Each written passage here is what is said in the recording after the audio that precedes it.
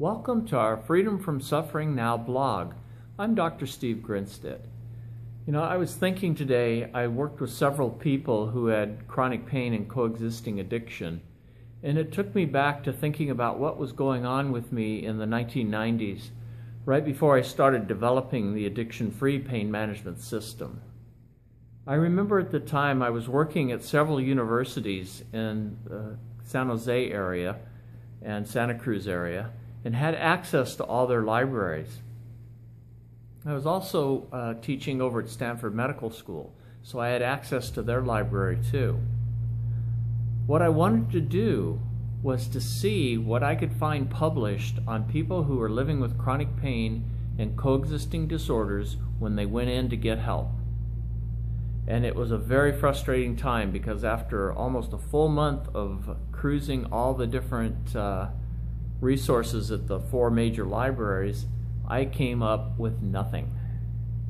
And I was kind of complaining about it to my friend and colleague Terry Gorski, and he says, well, Steve, looks like you got to go out and do some of your own research and then write it up and publish it.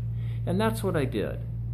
And one of the things I discovered, and that's what I'm blogging about today, is the addiction pain syndrome. If you're watching this on YouTube, please go to the link below to read the entire blog post. Also, if you want to go more in depth than that covers, there's a link also below this video to go check out my book, Managing Pain and Coexisting Disorders.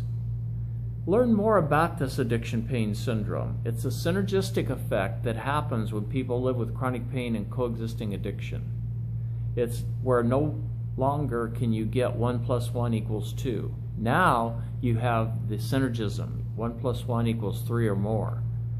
And unfortunately, most of the treatment with this population is done either in addiction programs, pain clinics, or sometimes they cross-refer, and the best we get when we do that is 2/3 of the problem is managed. We miss that synergistic zone I called the addiction pain syndrome. So please, check it out, learn more, and please share this with anybody you know that might be in recovery or needs to be in recovery because they have chronic pain and coexisting addiction. Thank you very much, and please come back frequently for more post updates on my blog. Thank you.